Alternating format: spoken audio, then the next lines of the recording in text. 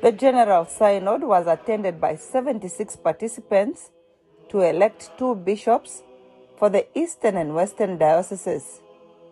Reverend Nkono Alpo, Reverend Dr. Kapolo Chapaka, and Reverend Dr. Martin Ngoji contested for the Eastern Diocese.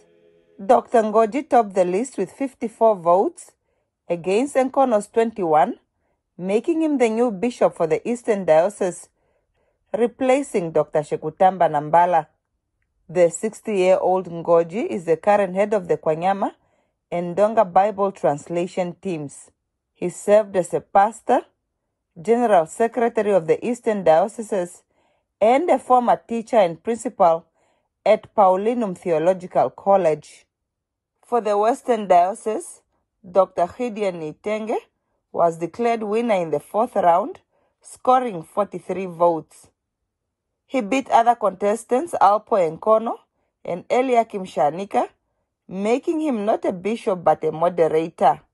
As per the Elsin Act for electing bishops, when elections goes to the 4th round, the winning candidate will not be a bishop but a diocesan moderator.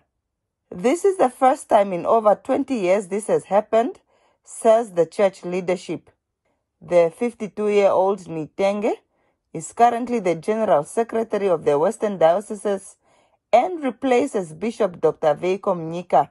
His new role falls under the office of Bishop Ngoji.